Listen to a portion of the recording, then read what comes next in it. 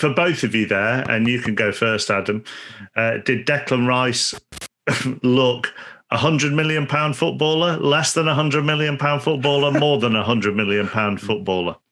I thought he was okay yesterday. I didn't think he was. I thought there was a period in the second half where he really took control of the game. I think it was probably between 55 to 75 minutes, which was probably West Ham, the period of the game where United drifted most and West Ham looks a bit more in control. But actually, I thought Man United's midfield controlled a large part of the game yesterday. The thing with Declan Rice, and I think it's something Roshane wrote about last week, was he seems to be really keen to develop into this driving midfielder who carries the ball, a bit like, I think Roshane said in his piece, a bit like Yaya Toure used to do and Patrick Vieira. And the thing that I like seeing that from him, and he did elements of that with England, particularly against Italy in the final in the summer as well. The thing that I still don't see from him necessarily is a bit like, if you were to compare him to a Michael Carrick, for example, who was brilliant at passing the ball forward with purpose and finding those players who are between the lines. I still don't see that from Declan Rice. And if I'm Pep Guardiola or Ole Gunnar Solskjaer looking for my next number 6, who can really not just win the ball in midfield and carry the ball in midfield, but control a game in midfield, I don't think he's as good yet as Fernandinho or Fabinho in terms of passing the ball forward with purpose. But he's still young, he can learn that. But I think he's still a little bit short of that. And if you're going to spend £100 million on a holding midfielder, I want that from him now. Adam, I appreciate the compliment, pal. I'll buy you a box of chocolates as a gift. Definitely appreciate it, bro. Well, I'll start by saying Declan Rice is the real deal. He is the real deal. The young kids, they have a term right now called different gravy, and that is the best description right now for Declan Rice. 22, keeps getting better. The goal he scored against Dynamo Zagreb, absolutely brilliant solo run. He scored a similar goal against Southampton last season. In fact, he won a similar one against Leicester, which hit the crossbar. He has that in his locker, but as Alan touched on, the next step for Declan Rice right now is to score more goals. So last season, he scored 2 league goals and 32 league appearances. And as you mentioned, Adam, he cited the likes of Yaya Toure, Patrick Vieira, players who wants to try and emulate. And I think Rice can get to that level. And I'm not sure if you can swear on this podcast, but it really pisses me off when I hear pundits say, play Declan Rice as centre-back. No, do not play this guy as centre-back. Yes, he's good, he can play there, but he'll be so limited in terms of playing as centre-back. We've seen the transition he makes trying to become more box-to-box midfielder. In my opinion, West Ham have one of the best midfield partnerships right now, and Thomas Tuchel and Declan Rice, both so young, only a matter of time before both move to bigger clubs, unfortunately, but that's just how it goes sometimes with West Ham.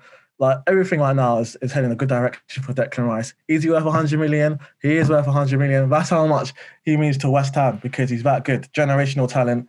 And listen, I think it was February, Moyes asked about, prior to the game against Leeds United, Rice's long-term future was topic of discussion. And Moyes said, listen, he's worth far, far more than 100 million. Far, far more than 100 million. And that was before he started in the Euros for England and before he won that brilliant solo run against Dynamo Zagreb. But he's worth that to West Ham. Is he worth that to Manchester United or Manchester City? I can see a club paying the region of 60 to 80 million for Declan Rice. I think that's realistic. If we're all jokes aside, I can see a club paying that much.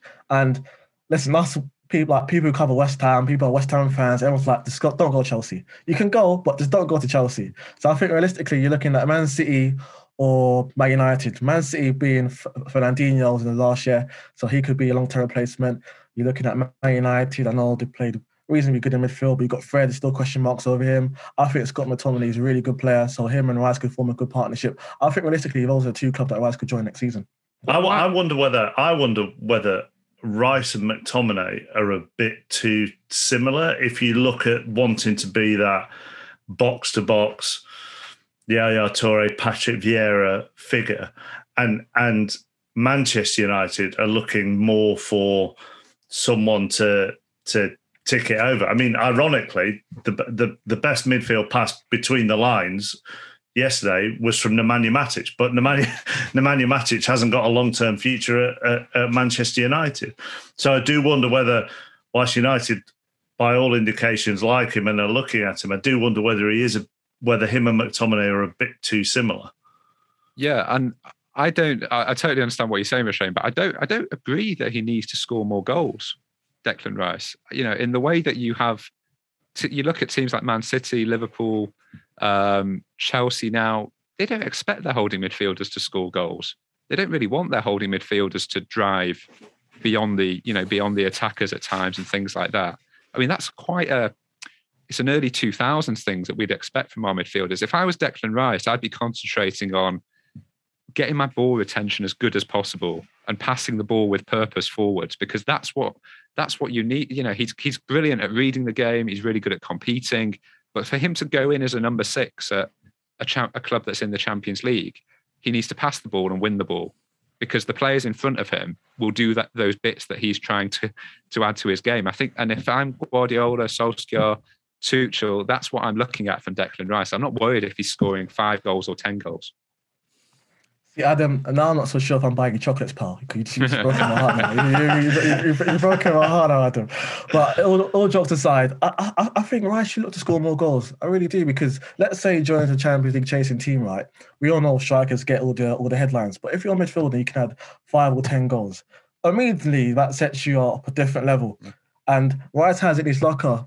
Martin Keown said it in commentary last week, he's getting better and better, 22, nowhere near his prime. The scary thing with Declan Rice is, Lord knows how good he'll be when he's 27, 26. That's the scary thing about Declan Rice, future England captain in my opinion. And I think he's definitely capable of scoring more goals. He really is. He has that in his locker, driving runs, interceptions, good read of the game, only 22. It's just so scary in terms of Rice's development. And us West Ham fans, right, we've sort of been a bit annoyed in the sense where Rice will have like one bad game for England, and everyone's like, oh, who's this guy? So rubbish. Why on earth is he worth 100 million? But if you watch the guy on a weekly basis, you see he just keeps improving, keeps getting better. And he's got a great team he's working under, David Moyes with coaching staff. I'm not sure you're getting chocolates from me, Rashane, if you come on here quoting Martin Keown. So God love him. Just a final one then on how West Ham view the Jesse Lingard situation. Well, I'll start by saying, as soon as Lingard went out to warm up, you just knew he was going to score the winning goal. You just knew he was going to score the winning goal. But credit to Lingard, because the celebration was rather subdued, so it shows how much respect he has for West Ham. Listen, the stance all along, but it's going to be very unlikely for Lingard to rejoin West Ham. Ollie got a social media very clear to David Moyes that, listen, he still thinks it's part of his plans. Even for Lingard, he wants to stay at Man United and fight for his place in the team. Yes, he had a great loan spell at West Ham, scored 9 goals in 16 league appearances. But he's out of contract though this summer, Rashane, so they're just going to play the patient game, West Ham? Or do they expect him to re-sign? I personally believe he'll re-sign. He could play the patient game and wait till January, but when you think of someone like Lingard, even last season, he's got a young daughter. There were times last season when Moyes gave him an extra time to go back to Manchester to spend time with family. So that's also going to factor in his decision. So listen, it was great in terms of him playing for West Ham, got back into the England squad. But I think now Lingard's looking to, stay at Man United and, keep playing in their team. Adam? I think if you'd have asked me, a bit like so many things, if you'd have asked me 4 days ago, I'd have said, it's just a matter of time really before Lingard, leaves Man United, because they've just got so many options. But actually, the more I think about it, when you have those players like Ronaldo and Pogba and Bruno, Sancho, Greenwood, Lingard offers something different in terms of he provides, that sort of more selfless approach to forward play. The pressing, the running. And I think what you might see, particularly when Man United have a big run of games in October, November, where they play direct sort of top 6 rivals, I think Lingard will play quite a big part in those games, because, I watched Ronaldo closely yesterday live in the stadium, and his movement is incredible in the penalty area, in the final third, unbelievable. He doesn't do anything else. He really, really, and I'm not saying that as a criticism, he's conserving himself so that he can decide games in the right areas. But you're carrying a player. And if you're carrying a player in that way, you then need people who are going above and beyond the usual expectations off the ball. And Jesse Lingard does that. And it's why, when Man United played first couple of games, Dan James was playing in those first few games. And that's because Solskjaer clearly wants that balance of players who are technically outstanding, but also you need players that have those physical attributes as well. And Lingard obviously has the technical side as well, as we saw with the goal.